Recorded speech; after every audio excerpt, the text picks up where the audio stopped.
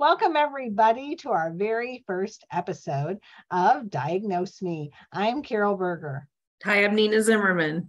So, because you asked for it, we have started to create some case scenarios where you're going to help us look at a patient and figure out what's wrong with them and come up with a list of differentials, because that is what you're asking for help with, is how do we come up with differentials? Right. And, the only way we know how to do that is to model our thinking for you.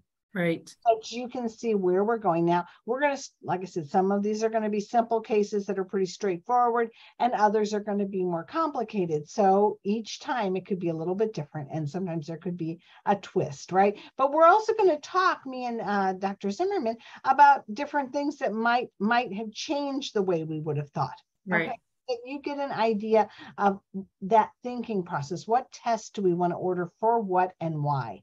Okay. So I am going to share my screen. Okay. Bear with me just a minute so that we can get this to go right. And then I'm going to start this slideshow. Make sure I'm on the right screen. You're on the screen with the notes, Carol. There you go. That's perfect. Yep. All right. Now, hopefully this is going to work, right? Let's see what happens. So this is our patient. Let's listen. How are you doing, Judy? I woke up this morning and it burned when I went to the bathroom, which is not normal, and I felt some pressure.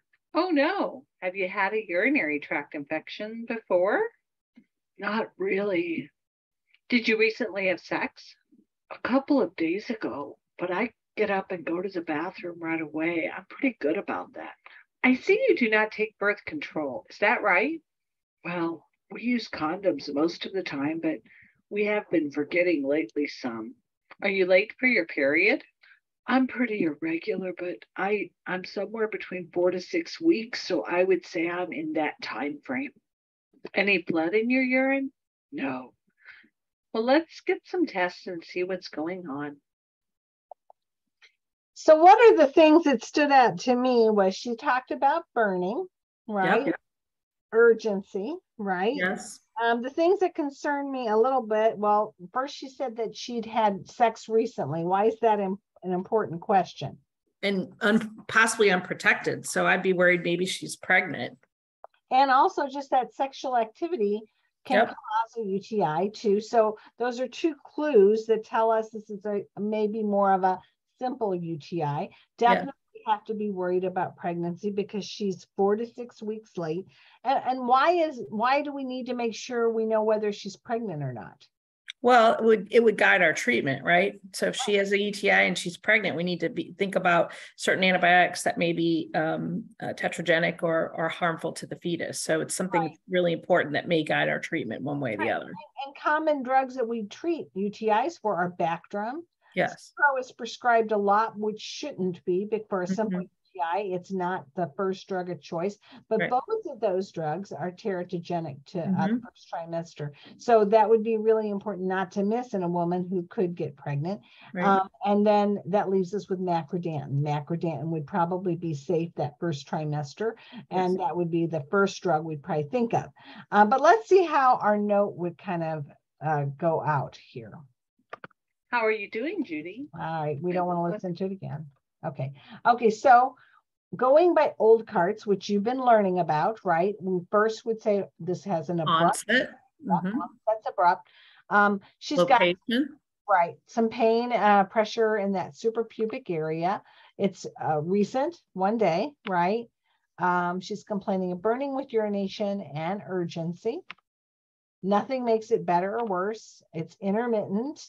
And she's rating it as a 6 out of 10. So not super severe, no CVA tenderness, no fever, no chills. You know, if you go on for that review of systems, you would be asking more questions, right? But this would be an example of the beginning of that note that you might put in your HPI. She's 36 years old. She comes in with burning, with urination for 1 day, some urgency. She'll feel some pressure, recently engaged in sexual activity, which supports a diagnosis of a simple UTI. Right. And she's also 4 to 6 weeks from her last period. She's not taking birth control. So that's kind of, I don't think we missed anything there. Our review of systems would go into, do you have flank tenderness? Do you have— Absolutely. Do you have a fever? Flank tenderness is really important. Do you see blood in your urine? That's a bit, yeah. There we'd be exploring more of those differentials that are on the periphery, because right now we're probably thinking of classic UTI, right? Here's some possible differentials. So UTI, why is it important that we rank our differentials? Well, we have to rank our differentials because that's going to guide if we're going to do any testing to narrow what we're thinking about with our differentials and to come up with the primary diagnosis. Yeah, right? so if we want to think about UTI, well, what we're going to think about for test would be urinalysis. Yeah. Right? Yeah, dipstick UA. Yeah, maybe reflex to culture, but we'll talk about that. Just depends on what the symptoms are, what we think. And reflex to culture is so good, because if it doesn't meet certain criteria, it doesn't go. Right. And if it does meet the criteria, then you can look at it and say, oh, wow, okay, we've got the culture, we know what it is before we treat it with antibiotics. Could she have a UTI and be pregnant? Yes. Absolutely. And that's really one really good, important, we have to answer that, could she just be pregnant and not have a UTI? Yes. That's possible too, because that first 3 months, that baby's right on the bladder. She might be 5 or 6 weeks pregnant, maybe even a little more, because she said her period is 4 to 6 weeks late. So she's, she could be 6 weeks along, which would be pressing right there. She'd be having urgency, right? Right. Yeast infection. Right. Why would she have a yeast infection? Well, she could have some burning with the urination with a yeast infection. Right. And pyelo is always on there, because if you've got a lower UTI, you have to think about an upper UTI. Right. People are pretty sick with the pyelo, right? They're usually, not everybody's gonna have CVA tenderness, but they're going to run a fever. They're pretty sick. So that's something you don't want to mess with, but you also want to consider it. Yeah, you want to ask those questions in your review of systems that is going to rule that out. If you had fever, if you had chills, do you have flank tenderness? When you do your dipstick, if it's got blood in it, sometimes if it has those other things too. Really far out differentials would be like interstitial cystitis. Overactive bladder. Overactive bladder. You could think about, although I think it's low on it too, is chlamydia, right? Because they're using a right. So you could also think about the STI factor there too. Could be trick. Yeah. Could be trichomonas. Absolutely. The other thing that could be that I just had recently, actually, and she was a young woman, was overflow. Oh, yes. 900 cc's of urine from a back injury.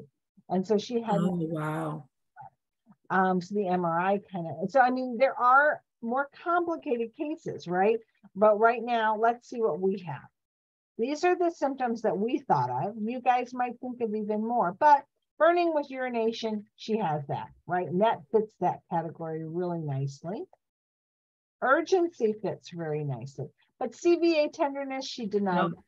Doesn't have any discharge, doesn't have fever, and she does have amenorrhea. Yes. So let's see where else things fall into. Urgency could fit with pregnancy and the amenorrhea. Yep. Yeast infection, she could have some burning, but it really wouldn't make you be urgent, and nothing else, no discharge. Yeah. The pyelo, really, I don't think she has anything that fits that. No, it should be part of your differential, but she's not having CVA tender. She doesn't have a fever. She's not, really, feeling ill, or looking ill, if you're looking at her. But you always want to consider that, you can have somebody with pyelo that doesn't have the classic symptoms, but for sure, they're going to be pretty sick. For sure, they'll probably run a fever. Some people have CVA tenderness, some people don't, but most likely they will. Now, in her case, with it being so straightforward, she doesn't look bad. She's presenting well. She denies fever.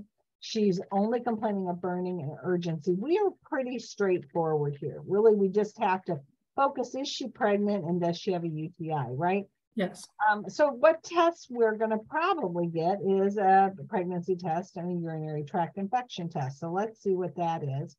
Well, her HCG test was negative, so that says That's good. pregnant, right? And our dipstick was positive for leukocytes and nitrates. Yeah. So So those there you go. tell us that this probably is a gram-negative E. coli infection. She's symptomatic for it, and we can go forward with our plan of treatment. However, if she did look sicker, she Yes. was having fever, she did have CVA tenderness. Yes. Now, the other thing I see students do is they want to order every test under the book. You know, we're going to get, you know, just everything. And so you have to justify what tests you get for the reason you're getting them. Right. Right. So you would get a CBC in the case of Pilo because you might want to see how high of a white blood cell count she had. Right. If you expected urinary retention, you want a BMP. You don't need a CMP because you don't need the liver function tests. No, you don't. Just a BMP would be enough. That would be enough. So probably a workup would be a BMP and a CBC for Pilo, and possibly either a renal ultrasound because it's cheaper. Yes. But a renal ultrasound would probably be cheaper if we are looking at cost, you know, just to see if there's any hydronephrosis, you know, and any stranding that's going on. But you could get a CT if you are looking for a To pilot. the abdomen. Yeah. So definitely some things to think about. And so in this case, what do you think we've got? Let's see. It's a UTI. Dun-dun-dun, UTI, and it's uncomplicated, right? Uncomplicated, simple UTI. This is the clinical practice guidelines. If you want to do a dipstick in the office, you can for simple UTIs, but you can make the diagnosis on symptoms alone. It's 98% predictive. In women that could get pregnant, you want to make sure you check that they are either on good birth control, you check for pregnancy, or give them an antibiotic that you know is not teratogenic. Like Yes, teratogenic, yeah. That, right? You don't have to check for pregnancy necessarily. If you're going to give them macrodantin because that's a choice you would have given them, you know? Right, right. You want them to know, right? And then we put in here just for your own reference, the reference is that to the International Clinical Practice Guidelines for the treatment of acute uncomplicated cystitis and Pilo in women. This comes from last updated 2011. So it kind of gives you a reference as to the clinical practice guidelines. But again, clinical practice guidelines, like you pointed out earlier, are just that. Yeah, I mean, they are guidelines. You know, if you feel more comfortable, if you're on the fence and you can do a dipstick in your practice, do that. If you feel like it's important for this case for whatever reason to send it with a UA, you could reflex it to culture so that, you know, it's a beautiful thing. It won't go to culture if it doesn't meet the criteria. I mean, remember, guidelines are guidelines, but the guidelines give you a lot of evidence based on research, based on several cases of what is known, right? So if it's over 90%, you know, certainty that you can do this on symptoms, kind of like think about asthma or some other things, then, you know, you can do that. But what's really important that we're trying to stress is you need to think about your differentials and be systematic. Don't skip steps. Don't just talk to the patient. We had that interview and you go right to UTI. You need to make sure that you really evaluate all the symptoms, narrow it down, do some reasonable testing or differential critical thinking before you get to your primary diagnosis. Because if you don't systematically do that, do a good history, do a good review of systems to make sure there's other added symptomology, and then really, you know, do some reasonable testing to really narrow your focus, you may miss something. So that's why we're trying to model this behavior for you to show you what this is. You don't just go in and take a history. Yeah, you really have to go through the whole process. This was a simple case. Yeah. but they're not going to all be this simple and this straightforward. And we're going to show you those not to miss diagnoses and how those could have gotten missed. And how do you think some of us found those things out? Well, Right. we missed them. We missed them. And Yeah. we missed them, and we learned, or somebody else did, or we heard of it. And then we're like, oh, okay, I'll remember that next time. So we're helping you build your library of cases. We have a library. Dr. Zimmerman and I have been practicing for over a decade. So that's like scary, right? But you know, we have lots of cases to pull on when we go, oh, that connects with this. We're going to help you build your library of cases. So Right. I'm really excited. Don't expect them all to be this easy, but this is our first one to get you started. And please, please, please join our YouTube channel, subscribe to it so that you get notification for our next Diagnose Me. Yes. And until we meet again, we hope you stay well.